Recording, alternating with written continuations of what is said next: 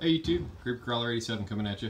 Hey, today we're going to go over how to put a GeoTracker front locker in.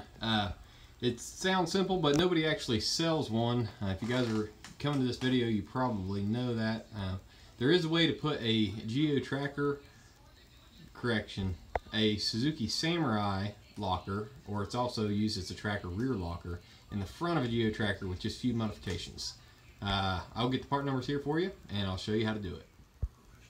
Alright, so the first thing you need to know is the part number of the locker that we're actually going to be using for this. It is a Lockrite 1510 LR. If you guys are familiar with them, there's two different styles of Lockrites: full replacement and ones that reuse the factory side gears. You need the style that reuses the factory side gears. There could be some other lockers that also work with this application, but the only one I've personally done it with and can tell you it works awesome is a Lockrite 1510 LR.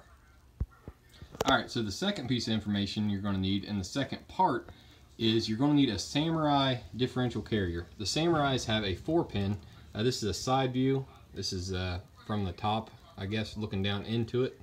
They have a 4-pin differential carrier. So they have, or technically it's a 3-pin. So 1, 2, 3 pins. It's a 4-pinion carrier design.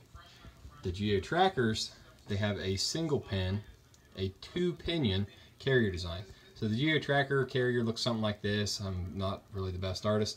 It comes down and kind of swoops in, and there's just the 2 pins in there. Let me draw in the side gears so you can see.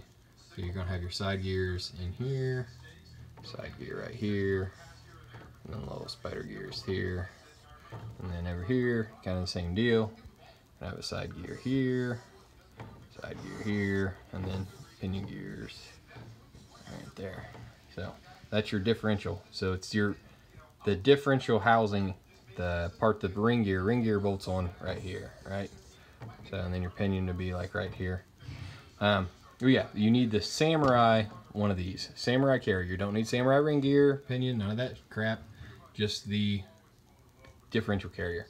You don't want to discard this because you need to get these side gears out of here because they're made different than the Samurai ones. They'll work in the housing just fine, but you need these ones because they're made to retain the CV shafts. So, step 1, get by the locker. Step 2, find a Samurai carrier. These are a stronger carrier than the tracker ones anyway, so you're doubling up on your upgrades. Alright, so this is not a bolt-in swap. What we need to do is you'll have to get this bored out at your local machine shop. This isn't something you can do at your house unless you have a lathe.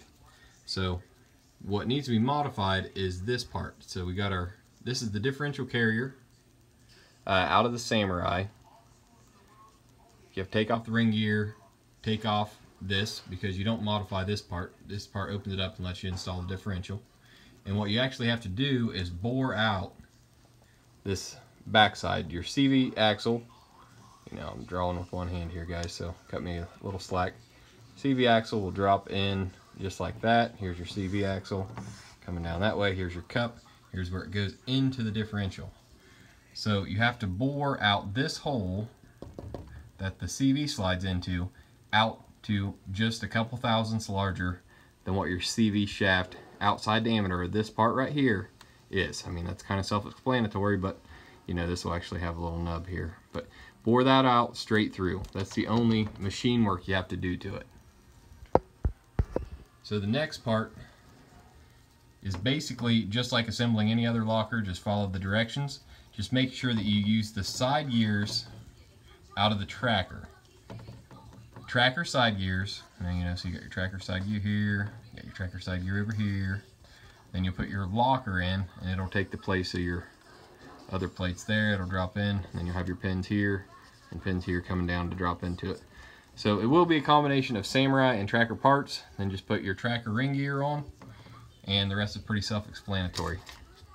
Well guys, I know that wasn't like a whole walkthrough as far as a step-by-step of exactly how to do this, but it does take a little bit of knowledge. It takes a little bit of machine work. This isn't something you can just go out in your garage and do by yourself. You're gonna have to take that part, get it machined. If you haven't put a locker in anything before, watch a bunch of videos on how to install lockers. They're not hard, but they do have to be put together in a very particular order. Make sure you have the springs and the pins where they're supposed to go and all that good stuff.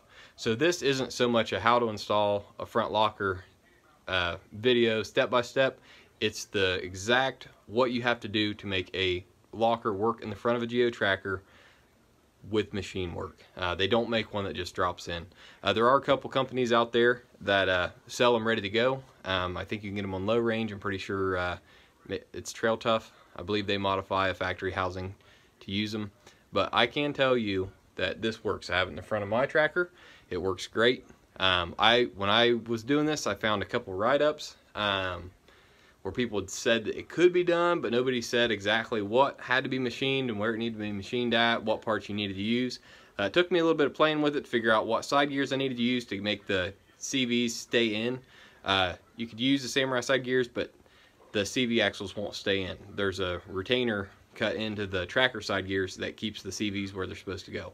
So make sure you keep those.